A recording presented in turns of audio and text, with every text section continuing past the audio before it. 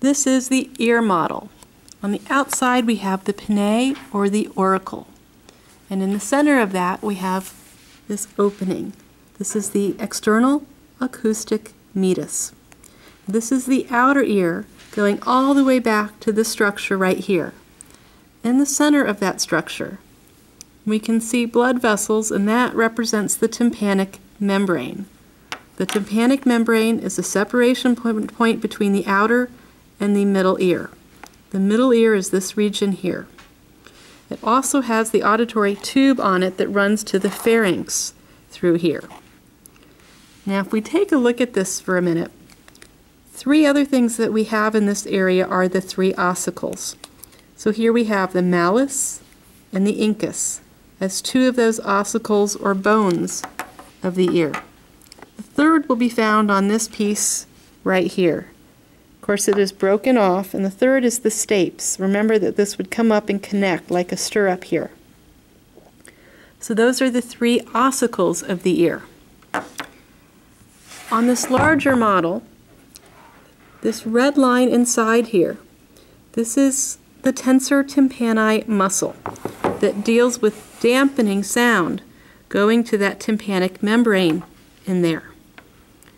Now, all of this is going to be chambers within the temporal bone. We have the nerve taking material to the brain from the cochlea and the vestibule and the semicircular canals. This circular area that looks like a snail is the cochlea. This area here that's enlarged, a little bit boxy, this is the vestibule. And then we can see the semicircular canals through here. This enlarged area here is the ampulla of the semicircular canal, where you would have the crista ampullaris, dealing with dynamic equilibrium. In the vestibule we have a structure called the macula, and we don't see it here, but that deals with static equilibrium, and the cochlea deals with hearing.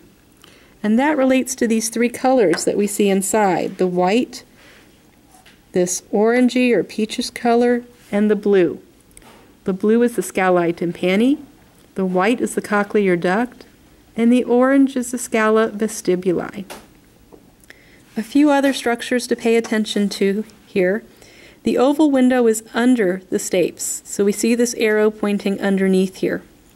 Behind that there is a small muscle here. This is the stapedius muscle, which dampens vibrations within the stapes itself. We have a tiny round hole here. This is called the round window. And that completes everything on our ear model. Thank you.